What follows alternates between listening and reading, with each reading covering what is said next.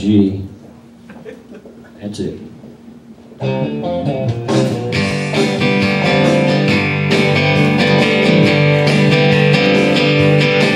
I was driving through Georgia in the late July on a day hot enough to make the devil sigh. I saw a homemade sign written in red, Ryan County Watermelon Festival ahead.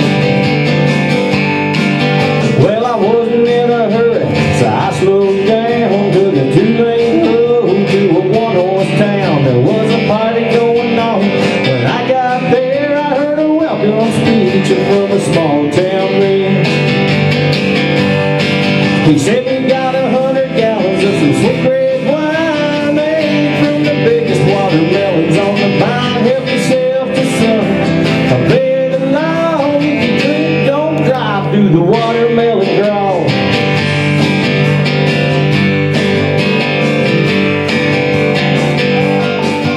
When the band started playing, the watermelon queen said, let me show you something that you ain't never seen.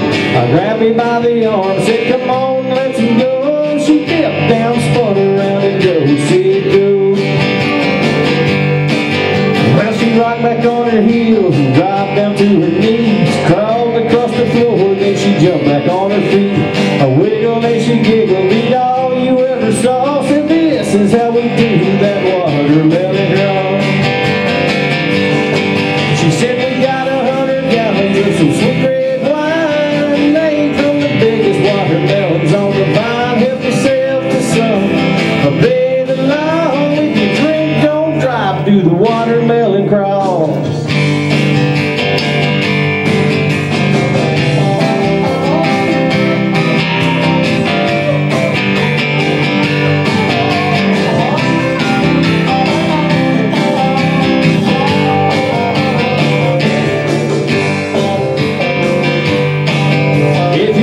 Down in Georgia around about July and you ain't in a hurry, you ought to stop by, 'cause I can guarantee that you're gonna have a ball learning how to do that watermelon crawl.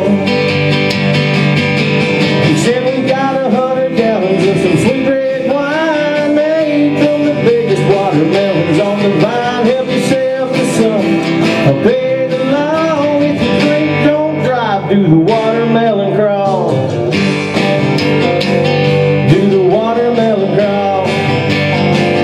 Have fun, you all home. Do the watermelon crawl.